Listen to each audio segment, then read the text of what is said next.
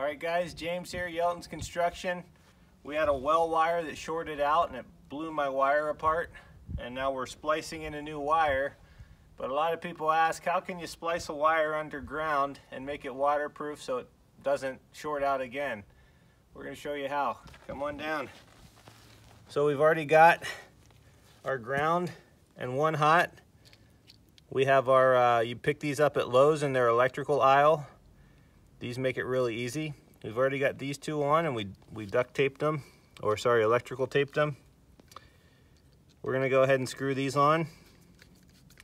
And you wanna make sure that you screw these on real tight.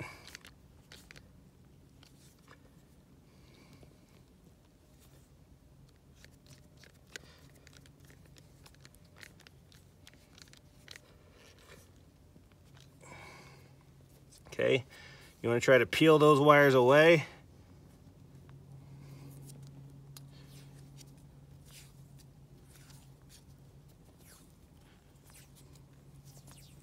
You want to get a nice thick heavy coat of electrical tape on here so that you don't have another short in the future.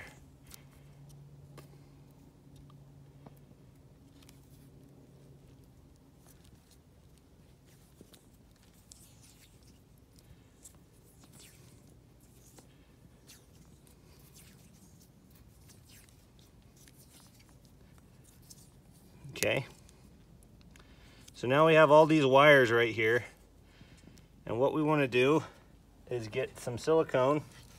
It doesn't matter if it's white or clear. You want it to be 100% pure silicone, 100% silicone.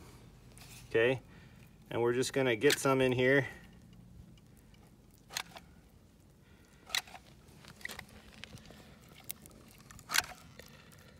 In between everything and on top of everything.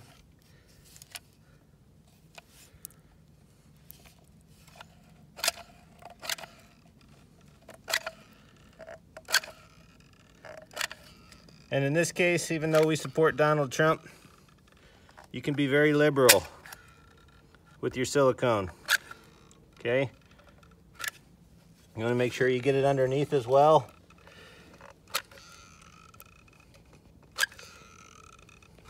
Okay.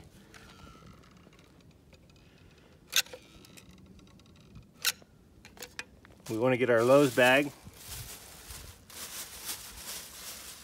We want to wrap it underneath and around to the top like that, and then we want to use our hands and we want to just squeeze that and make sure that it gets all the way out.